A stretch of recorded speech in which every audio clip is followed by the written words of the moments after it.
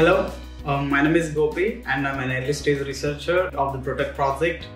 About me, I come from India. I did my bachelor's in pharmacy and master's in Pharmacoinformatics from Mohali, where I channelized my passion for computers and technology for drug discovery and development.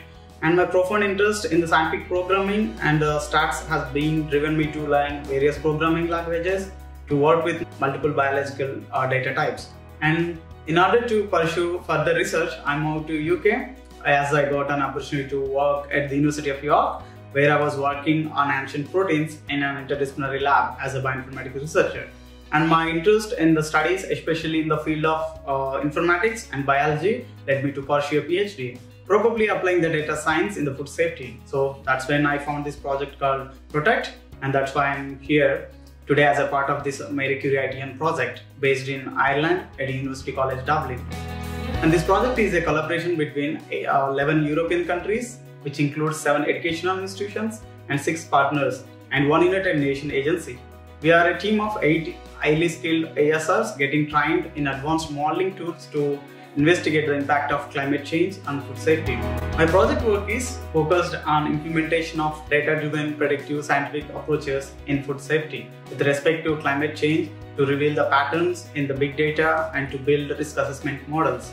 So main research work carried out at industrial partner of this project and my host, Creme Global, which is a scientific modeling and a data analytics and computing software company based in Dublin.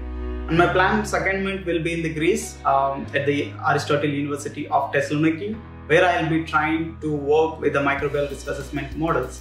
And my work will conclude in the development of multi-objective, user-friendly, web-based decision support system, which will integrate the predictive modeling and risk assessment tools developed as a part of the PROTECT project by other early-stage researchers, which will enable the stakeholders to examine the risk minimization options and to support risk management decisions regarding emerging food safety risks. And this project has been extraordinary for me because it allows me to work in the different world cultures and other countries and to meet new peers and to make new friends and learn and more a lot of science. Advice I give to my younger self is, if I can't do it, I'll learn it.